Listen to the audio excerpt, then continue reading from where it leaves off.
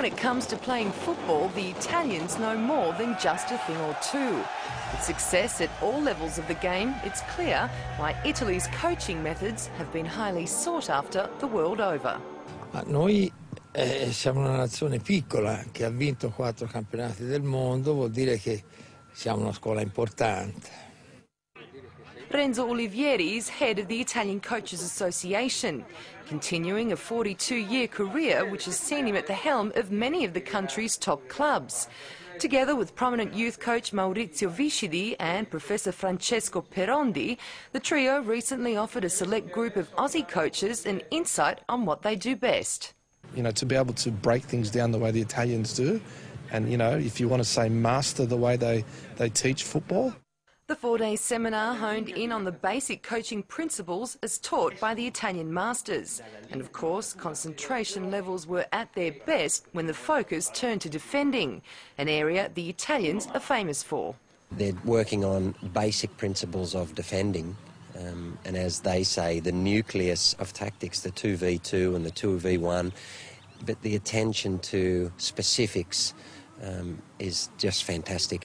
It's this sort of attention to detail that has seen the likes of Fabio Cappello and Giovanni Trapattoni impact positively on the national teams of England and Ireland respectively, as well as develop a new generation of champion coaches. Sì, basta pensare a Cappello, che nessuno avrebbe pensato mai a un allenatore italiano che diventa allenatore della nazionale inglese.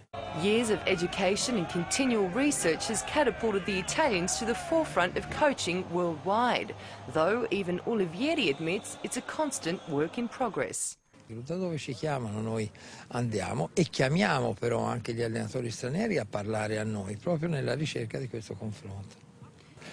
Ci sono tanti modi di pensare, ci sono tante scuole. Se c'è un pregio della scuola italiana è che è riuscita a prendere da tutte le scuole, a cercare di prendere le cose migliori.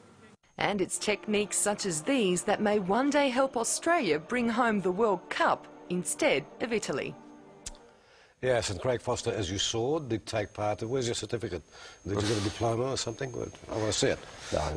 No, but it was a wonderful 4 days, great information. You know, Australia resistant to knowledge, resistant to change and progress for far too long. In fact, wonderful people. You know, a 68-year-old man who's coached for decades in Serie A, comes here completely open with his information, very respectful of Australian football. It's great when, you know, you see real top quality, respectful football people. You know, it's a great joy.